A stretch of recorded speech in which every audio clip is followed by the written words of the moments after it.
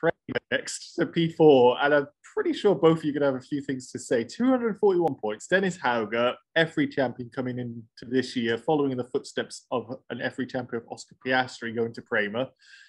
Jehan Daruvala, a guy reunited with PREMA and looking to make his mark, ends up making his mark with P7 in the standings.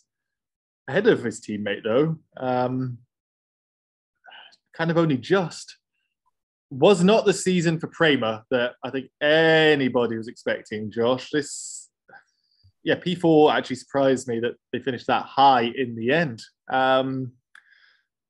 Take it away. I don't know where you want to start on either of the drivers, but this was not a PREMA domination in F2. No, they haven't really, I don't know. They're very hot and cold in F2, aren't they? They'll have some lukewarm years, and then they'll be the best team out there. They were not the best team out there this year, that's for sure. As for the drivers, start with Hauger first. Slow start, some mistakes were creeping in, which you could expect out of a rookie, I guess. Can't be too harsh on him. He began to find his feet gradually. There was some promise there. Some good performances, such as Monaco and Baku, for example. He was getting there ever so slowly, showing a bit more potential than what Daruvala was. You could argue that. This is just my sort of perspective on what I'm seeing things here. I could see either argument.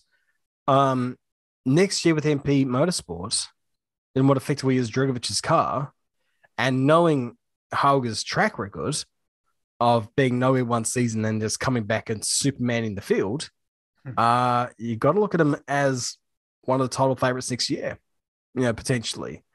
Then you got to wonder, where does that leave Red Bull? Because now you got multiple candidates, but Marco's mind changes so frequently. 1 minute he's saying Liam's not in the frame for a seat. The next one he's saying he is.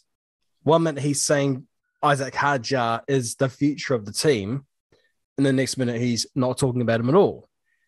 And Hauger was sort of up and down with his opinion. It's like, where do you stand with these damn drivers, Marco? He seems to be sort of living in the moment. If Hauger can win F2 next year at just the right time, you never know. So, learning year for him, for sure. It had some good moments. Would say it was not the perfect season, though. As for Daruvala, underwhelming. And that's where I'm just going to leave it. Tyler, I know a lot of people watching will be very interested to hear your thoughts on Daruvala. Josh summarized it perfectly with underwhelming. I don't think anyone could really argue with that. Not what a lot of people would have hoped for, I think. A lot of people thinking he went to PREMA could have been a title contender, a lot of experience under his belt. It didn't work out that way. No, not at all. I think underwhelming is probably even an understatement. I think he's a Rebel junior who's had a couple of tests with McLaren, and you don't know whether to put him in the category of, is he sort of buying those tests or is he actually getting them on merit, because of the fact that ultimately he is a Rebel junior. He has won sprint races and finally achieved his first feature race.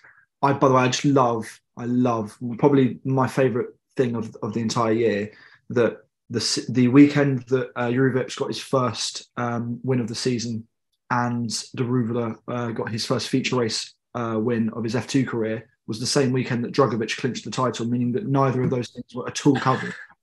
I had to write multiple pieces that Monza weekend about how good Dragovic was, and I did feel really bad for them too, because it just means that, like, even your best moment of your season is just shadowed by someone else's greatness that could have been and should have been you.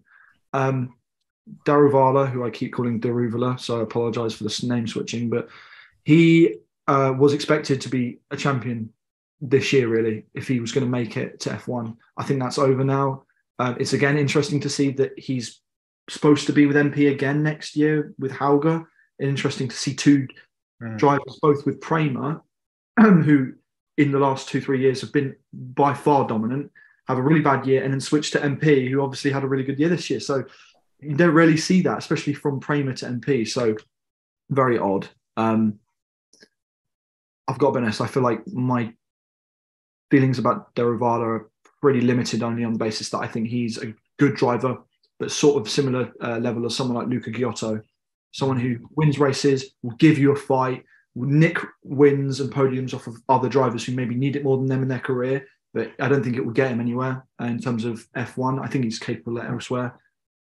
Following on from high tech in a way, 2 drivers possibly expected more, especially with the team they're in. Dennis Hauger, Josh, where do we put this guy? F3 champion coming in, ends up finishing P10 in the standings.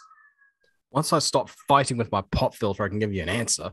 I'll say B-. Tyler? For Hauger, actually, I'm not going to be too harsh on him. I saw enough to make me think that he can rebound back. Also, PREMA this year, a really interesting thing to note is 2 years previous to this, so 2020 and 2021, PREMA won both the drivers and the team's titles for both those seasons. Coming to this one with an F3 champion and Daruvala, who's got so much experience and supposedly talent, they have this sort of season. And then next year, they've got a really strong lineup. So it's like the better they do next year, the lower they are ranked now, really, because it will show that it might have been them and their struggle to adapt. I'm going to say for Hauger, I'm going to say B-. I'm going to say. That's 2 B-. I think that's pretty fair. Daruvala, though, Tyler? C+.